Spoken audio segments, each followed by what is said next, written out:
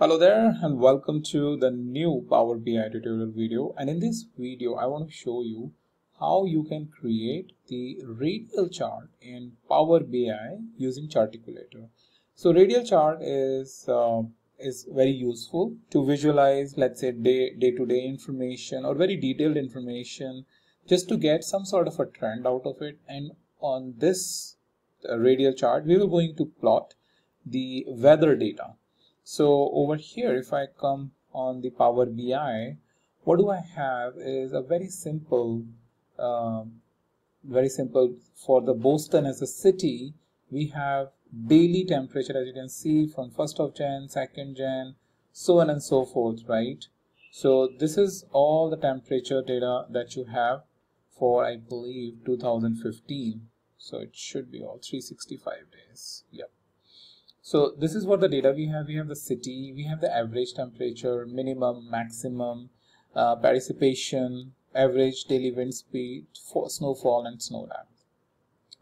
And we were going to utilize the Charticulator like this one, Microsoft Charticulator. So if you are coming here on the very first time, I have already posted 2 videos like how to create bump chart and intro to Charticulator, where we have created the lollipop chart, which is very popular in Tableau. So that's something is what I will going to create today for Radial. And the way you get the Charticulator is, first thing first, you need to sign in into your utilizing your official ID, because that's what they need to get the custom visual. Then you click on get more visuals, and once you click on the get more visuals, you can you need to search for the Charticulator like this. So over here, search for the Charticulator, and since it is from Microsoft Corporation, so you can trust it, right? Otherwise there is always an issue like data breach and all that sort of a thing. So again, be careful of what you do with the help of the Charticulator. Another thing is quick information that this sheet, which is a live Google sheet, as you can see, the link of the sheet is present in the description. That way you can come and view all of my previous 200 videos, which is about the Power BI features like visualization, DAX, some dashboards and all is something what I've captured based on my knowledge. And then we have some exercises which I'm keeping in a separate tab so that you can easily search any of my exercise which I'm utilizing using the Power BI Workout Wednesday website. Great website for Tableau and Power BI challenges. And each whenever I time, not like each week, but if every day I can do that, that's amazing, because this is something from the previous year they have posted it. So a lot of good things over here. I highly recommend that you do you do the exercise on your own, but if you find issue, you can either see my solution or they have their own solution down there at the end of the challenge. So with that information, oops, what did I do? I have just dragged it down. Okay, so if I come back, creating radial chart has become really simple with the help of the Charticulator. I just clicked on the Charticulator, as you could see. So over here we need to add just a couple of fields. Why? Because see, first thing first is you need to go into the edit mode. So the way we need to go into the edit mode is by clicking it over here, right? And radial chart is present here, so you need to make sure that you have the template. So once you click on this link template, you will going to download the template, and you need to also click on the data set. You will going to get the Boston weather data set, right?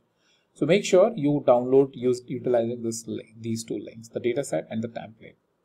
But to import template, we need to add fields. So average temperature, something we need to add, city we need to add, maximum temperature we need to add, minimum temperature we need to add, and precipitation is something we need to not here but here, right? So now as soon as I add even just one field, import template is enabled. So I'll click on import template. As you can see, I have already downloaded this template, so I can select this. This is a reference, however you can utilize your own data set after understanding the chart. So average temperature, maximum, minimum, precipitation, and I'll give you one scenario as an exercise for this. So you can save the mapping, but you are not getting it. Well, that's the problem, and I sort of scratched my head for almost 45 to 1 hour. And this is why I create the videos to give, so that you are not scratching your head and you get the solution quickly. So if you are facing the same problem, and that's why I landed on this video, see this. The problem is it is aggregating the value. So if I click on don't summarize, it will start taking the shape, right? And don't summarize, and every measure just say don't summarize, and you have your chart, right? Make sure you click on save and come back to the report. So that way you can see it start with a probably the winter time, going all the way and showing in the middle like Boston.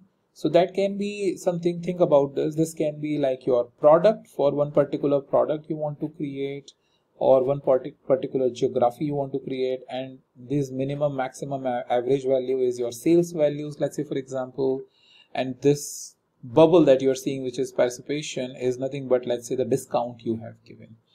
And this is what in one of the examples I've shown. You have all of these values. You have sales, you have discount, you have product category. It's just that you need to create one simple table only for one product, let's say. And an example of that is also given over here, right? You will see that how to create a custom table over here. When you will search over here, create table, it should show you how to create a new table using group by function, right? So maybe the new table is the keyword, if I'm not wrong. New table. Yeah, you can see a couple of examples. How to create new table, how to create summarize table, DAX, how to create new table, right? So multiple example I have given you. Just search it by new table. Create a new table only to have these 4-5 fields, right? And create a chart like this for you, which is about the minimum sale, maximum sales, what is the discount that you have given. And this will be like very interesting chart in terms of visualizing the entire 1 year worth of your sales information. Or if you have any other scenario in your mind, that also you can do. So that's mainly I wanted to show you how you can create this radial chart, replicate it on your own data by creating a custom table and then utilizing it in your dashboard. That's about it, and I'll meet you in the next video with a new topic.